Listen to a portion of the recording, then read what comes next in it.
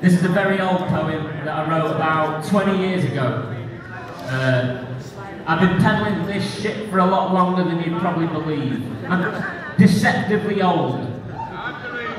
A late bloomer. Puberty for me was like Luke Skywalker's Jedi training. It happened about 20 years too late, lasted for about an afternoon, and in the end I had to fight my dad. There's an old one, it goes like this.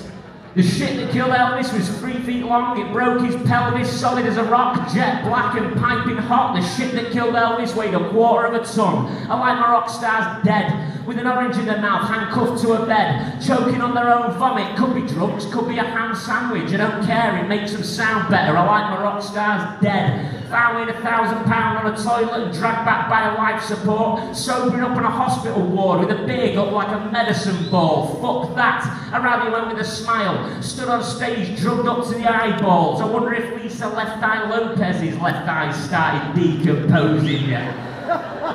That one always touches a nerve, that line. Like, fucking hell, Lisa Left Eye Lopez died 19 fucking years ago, guys. Like, I'd be surprised if either of her eyes still exist in any fucking capacity. Happy-go-lucky hip-hop, fuck off. I like my rock stars dead. I don't care if you have to kill yourself like Kurt Cobain. Just ask Richie Edwards, man. The suicide is painless. Everything's gonna be alright.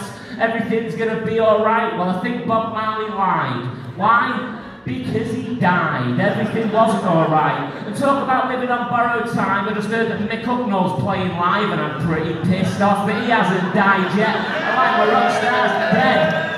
This poem goes out to all of those that we lost in 2016 and the years after. David Boo-hooey, Leonard Going, in a bit, mate. The artist formerly known as Prince Buster, Pete Burns, and you know what? He fucking did and all. And Morrissey. The first of the gang to die without actually physically dying. How the fuck did he manage that? The death of Morrissey's mortal soul has been particularly difficult for me. As well, Morrissey has done for the glasses and quiff look what Adolf Hitler did for the Charlie Chaplin moustache, and now I look like a bit of a racist.